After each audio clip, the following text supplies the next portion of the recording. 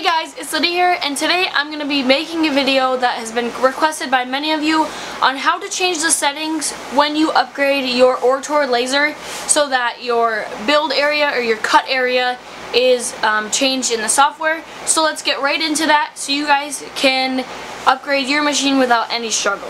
Alright, so all I'm going to do is hop right to the computer and show you guys how to change your settings so that you don't run into any errors, because I've had lots of comments on my video, the upgrade video of this machine, on how to do this. So this video is for you, and let's go right to the computer. Alright, so the first thing you're going to want to do is go up here and go to Edit, and you're going to go down to Device Settings.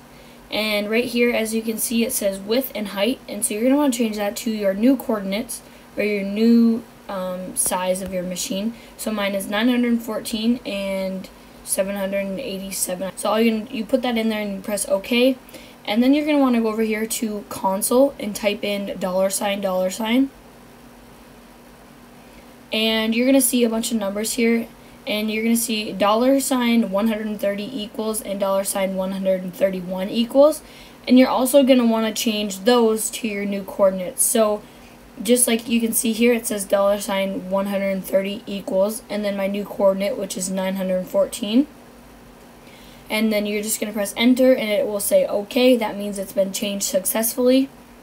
And you're going to do the same thing for the $131 equals, and change that to the other size, which is 180 or 787 for me. And again, it's just going to say OK. So then you can check to make sure it changed by doing $$ again, and just check your numbers, and now you can see that it is successfully changed. Alright, so that is it. I hope that helped you. If you have any questions on changing the settings, please let me know down below in the comments. Again, I've been requested by a lot of you to make this video, so I really hope it helped you and you don't get any more errors on your machine. It was really simple. I probably should have talked about it in the build video of this machine, so I do apologize for that. But I hope this helped you guys.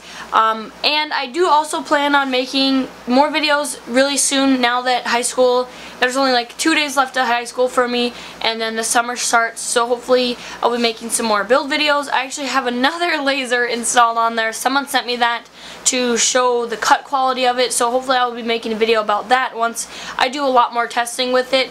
But I also want to hear what you guys want to see on this channel, so please let me know down below in the comments. Anything is welcome. I am trying to get an actual laser box, like a already pre-built laser, to review on this channel. It's a little bit more difficult because I have a smaller channel, but hopefully I will be able to review one of those eventually for you guys. It's a more compact laser than just a diode. It's actually a CO2 laser, so that would be super cool to show you guys, but I'm working on that. But again, if you have any questions about this video or about the future on videos and stuff, please let me know down below in the comments.